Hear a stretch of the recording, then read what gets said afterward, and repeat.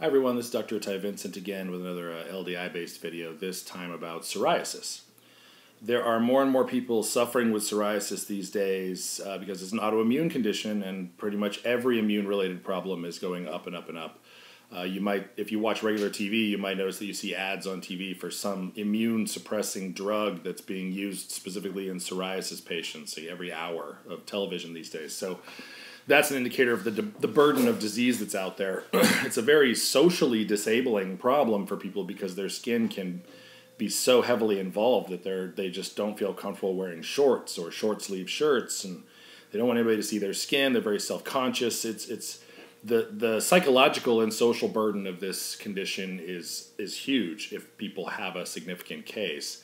And sometimes it's associated with arthritis, and the arthritis can be disabling and destructive to joints too. So it's not a small thing. It's not just itchy, flaky skin that people should just put some ointment on. It can be much, much worse. And that's why people are willing to take like life-threatening drugs in order to try to control it. You know, some of these injectable therapies have very high risk of nasty side effects. Not super, super high risk statistically, but even a 1% chance of dying from a life-threatening infection is high if it's a drug to treat a skin condition, right? So I worked with psoriasis as an autoimmune disease ever since I started using LDI, low-dose immunotherapy, around 2009, 2010. And it appeared to me that this should be something we should be able to treat, right? It's an autoimmune condition, widely accepted, and it's something visible. And it's really fun to treat skin conditions because you can see them. I don't have to rely upon somebody's report of how they feel about any particular symptom. This is something you can prove to me by sending me a photograph that we fixed it, right? That you have normal-looking skin now. So it's a very satisfying thing to treat. I flailed about for a number of years trying to find different antigens that might work for it with no success, or with limited success, I should say, because sometimes people would respond to foods. Every once in a while, I would encounter somebody with really horrible, widespread plaque psoriasis and would give them the food mixture, and their skin would just clear. Most of the time, people that have a food-associated skin condition have eczema or some permutation of that, but it can also look like psoriasis, because once the immune system's involved, the immune system can do a variety of different things in response to the same antigen, in different people. So sometimes it would respond to foods.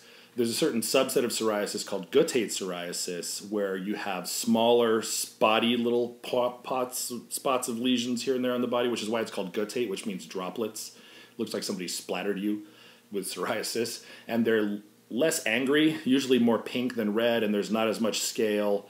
They tend to occur on the face, but also the body and other places. And so guttate psoriasis as a sub-condition, a subset within psoriasis, responds to strep in almost every case. That's a streptococcus reaction, which has been described and known in the medical literature for a long time. So I had a handful of psoriasis, guttate psoriasis variety cases over the years that all responded to strep so far. And that's easy to do too.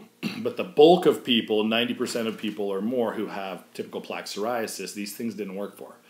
And I tried things like skin scrapings or skin rubbings, or collecting scale, even full thickness skin biopsies from a couple of psoriasis patients, trying to see if an autologous LDI strategy would work, because the existing antigens I had didn't, and that didn't work either. So I tried that for a couple of years. None of those people had any success. Then I started to think about what the disease looks like and how it behaves, and it looks like a fungal reaction, right? I mean, what happens with the skin is similar to athlete's foot or ringworm or something that just went out of control.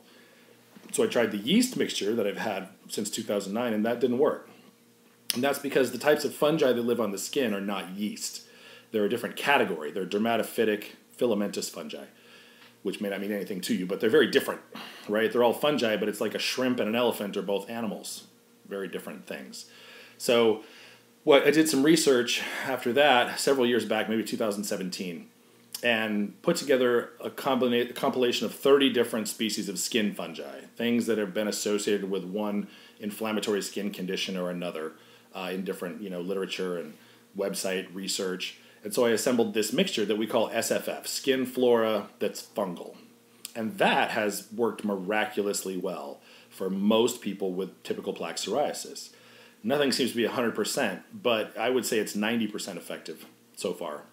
And treating psoriasis with this has been very fun. Like I said, because it's a very miserable, somewhat debilitating condition in some of you that have it. And so this mixture works the vast majority of the time, and it has a narrow dose effective range too. So it doesn't take very long to either find the effective dose or decide that it's not going to work. So you don't have to invest a year of messing around with this like we do with some other conditions where there are lots of possible antigens and the dose ranges are really broad. Some things take me a couple of years to finally determine that LDI doesn't work for that person. But with psoriasis, you find out quickly, is this going to work or is it not? And the vast majority of the time it does. So there's hope in this arena for those of you out there suffering with psoriasis, or if you know someone suffering with psoriasis. It's something to look into. If you're not familiar with LDI, we have other videos on low-dose immunotherapy describing the treatment and how it works and a lot of other kind of basic concepts behind the therapy. So if you know someone who has psoriasis and you want to recommend they try this, just tell them to watch the other videos.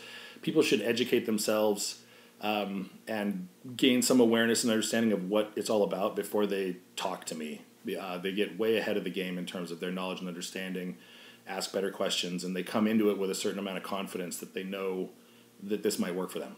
So that's my usual suggestion to people if you're looking to refer a friend or a loved one for LDIs. Tell them to do their homework first. There's no commitment, there's no interaction, there's no money, it's just education. And hopefully it benefits somebody out there that you care about. Thanks.